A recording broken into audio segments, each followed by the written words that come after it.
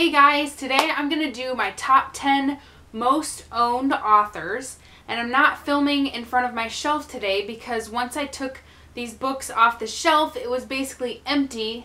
I'm going to start with like the bottom of the list. So there are 3 authors that I own 3 of their books, and the first one is Stephanie Perkins. I own Anna and the French Kiss as well as Lola and the Boy Next Door. I recently bought the 3rd book, Isla and the Happily Ever After, and I did pre-order it for the signed copy. I also own 3 of Ernest Hemingway's books, A Farewell to Arms, The Old Man in the Sea, and The Sun Also Rises, and I have not read any of these books, although I definitely plan to. And then I also own all 3 of the Hunger Games books by Suzanne Collins. The next author I have 4 books of is Gayle Forman. I own If I Stay and the companion book Where She Went, and then I also own Just One Day, and I have the audiobook for Just One Year, and it's signed because I won it in a Twitter contest that Gayle Forman had. Now my favorite author, I own 5 of his books,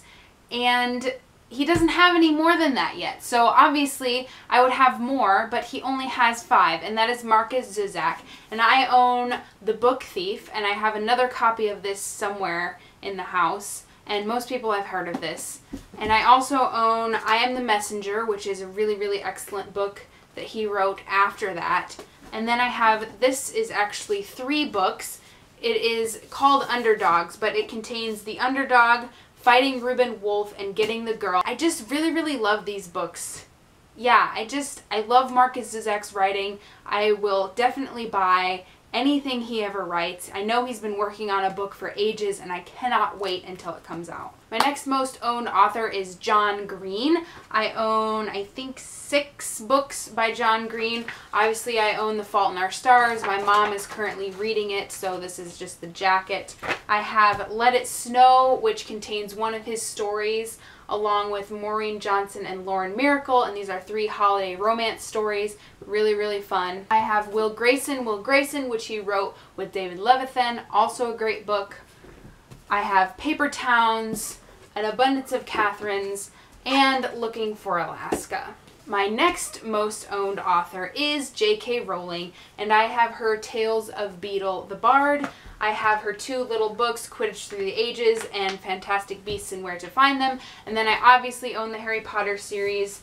I have the first 4 in paperback, and I have the last 3 in hardcover. I got all of these at midnight release parties when they first came out. All of them were purchased for me by my grandmother, who has always supported my reading addiction, and she always really enjoyed taking me to these book parties. Even though they went super late and they were mega nerdy, I just really love these books. They mean a lot to me because of my grandmother and because of the memories attached to the nights where I got them. My next most owned author is Lemony Snicket.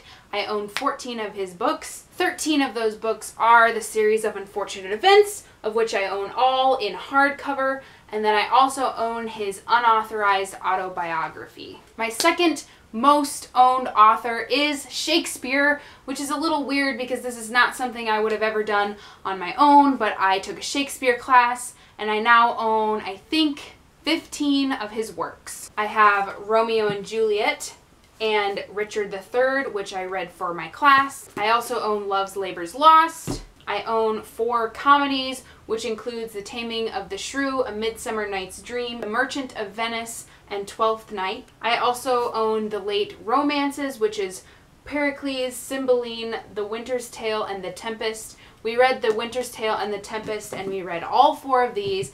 And then I also own 4 tragedies, which we did not use for the class, although she did make us buy this, so I was a little bit upset. But this includes Hamlet, Othello, King Lear, and Macbeth, and I have not read any of these, although I plan to. And surprise, surprise, my #1 most owned author is, drumroll, C.S. Lewis. I own his Chronicles of Narnia. This is a vintage box set. I have read the first 3, and I plan to finish the series before this year is over. I also own another fictional book that he wrote called Till We Had Faces, which I have not read yet. I own several works of theology and apologetics written by him, which includes The Weight of Glory, A Grief Observed, Miracles, The Abolition of Man, The Problem of Pain, and Mere Christianity, and I have read all of those.